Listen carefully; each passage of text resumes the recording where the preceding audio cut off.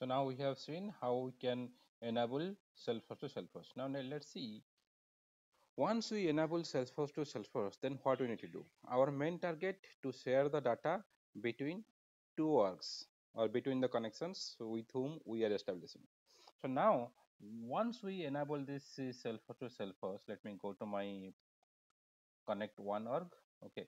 So now you see there is one connection tab. If you go to connection tab here, I just let me open this connection tab.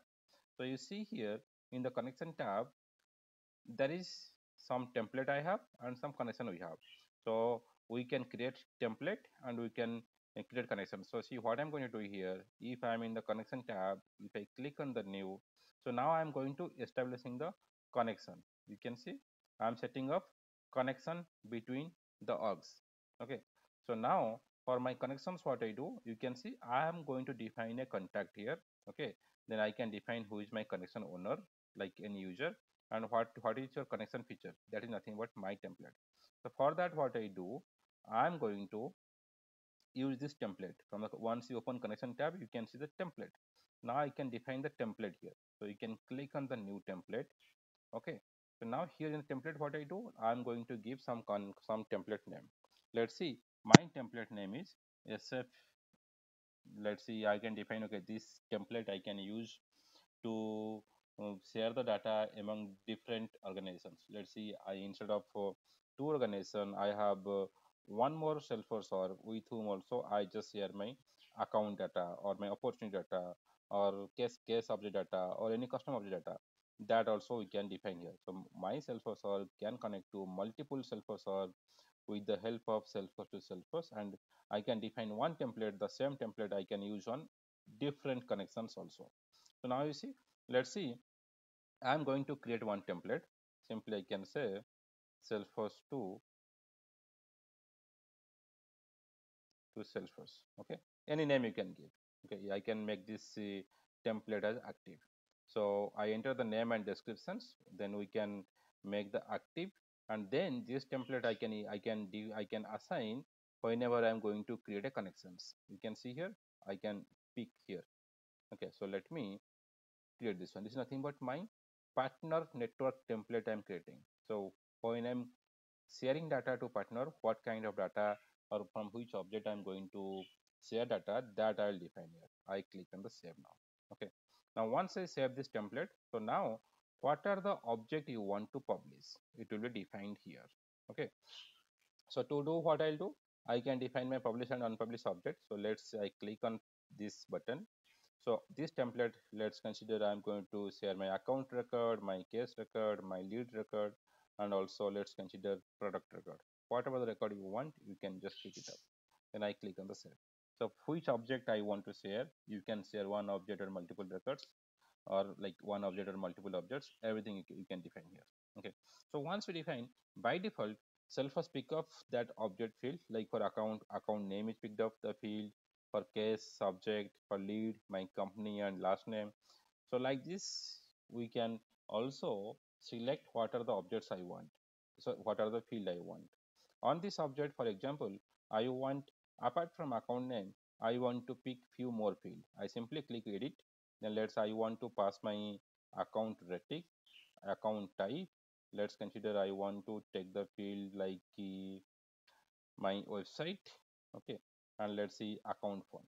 What are the field you want, you can select and save it. We can select what are the field of this object which I'm using. Okay, what are the fields I can publish.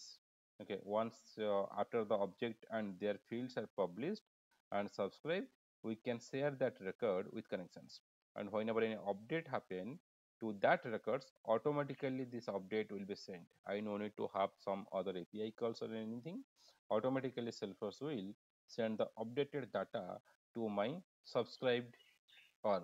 Okay, same way I can pick some other object, other field from the case object also. Let's see, I want to take the case number.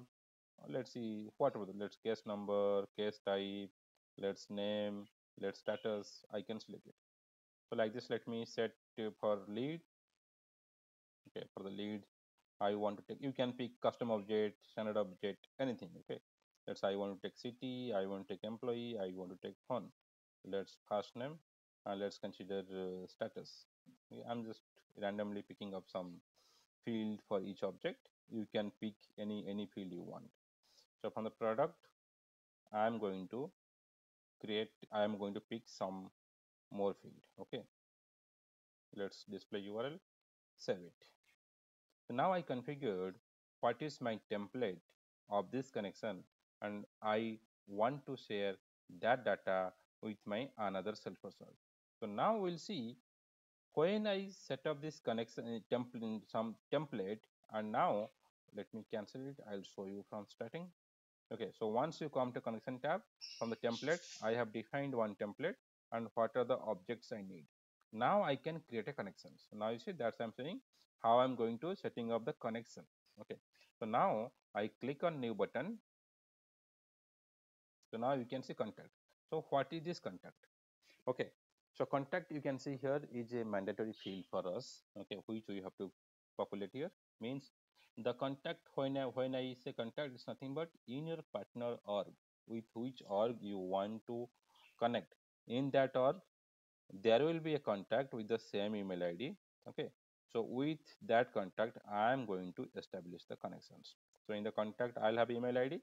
So to this email ID, I will get a invitation notifications. Nothing but if you remember, when I was setting up this Salesforce, I have an invitation template. This invitation template, what email I have, that email will go to this contact email. Okay, so that's why we have to define the contact, to which contact I want. So to do that, let's see, I'm just going to create a contact immediately with the same email ID what I'll have in my target org. Okay, so that they will get a email, and that email and invitation link they can use. So I'm just going to create a contact record simply. So I have used the email ID as, let me write here email ID, or I can, for now I can just put the name here. Okay, and let me go to the email field, and here I'm going to set the email as dbct11@gmail.com. Okay, this is the email ID I kept. So this is my contact. Now I'm going to pick this contact, okay, in my invitation. So now I'm going to populate that contact here. See, I pick it. Now let's, I am not going to fill in account, it's just empty I kept. And which template I want. Now my template knows what are the objects I want to share. So this is an invitation to this contact. With them, I'm going to share the data or the objects which I defined on this template. Now I will save and send invite. Before to that, let me open my Gmail and show you. So if you see here, right now I do not have any email for my Salesforce Connect. Okay, it's the same email ID what I'm using, debct11@gmail.com. Now if you see, I'm doing this one, setting up connection between Salesforce to Salesforce.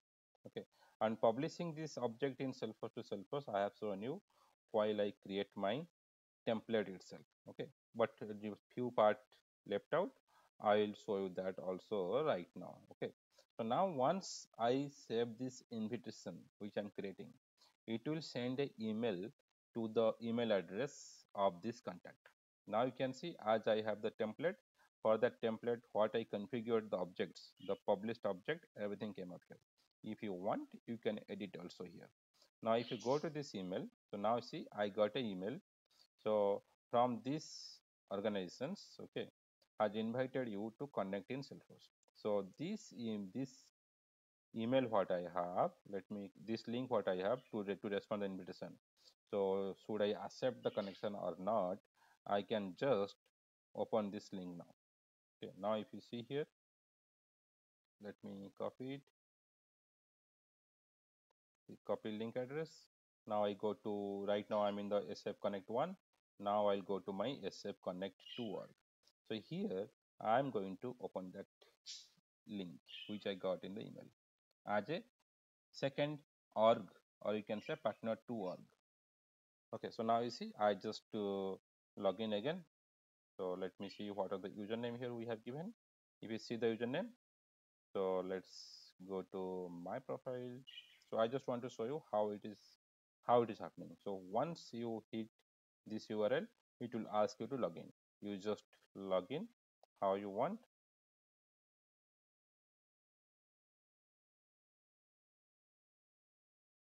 Okay, so this is my username. Devasis at SF Connect 2.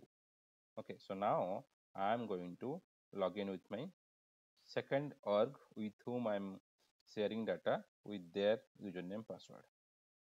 Okay, I click login. Okay, so now you see what happened. So now once I log in, you can see as I have already set up my SF Salesforce to Salesforce setting I enabled. Now you can see this is the invitation what I get. Salesforce, this system has invited your company to connect. If you want, then you can accept. If you don't want to accept, then you can decline or you can decide later. Okay.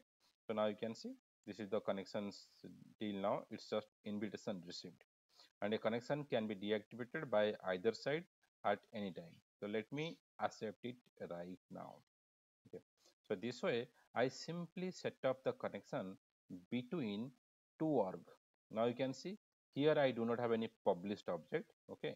I have to see what we can do on this subscribe. So now on this connection, what happened? We have defined a template where I publishing all these objects. So it may happen this target org may not need all data. Okay, we'll see how I'm configuring this subscribe and unsubscribe and how I am going to share the data in the next session. Stay tuned. Thank you.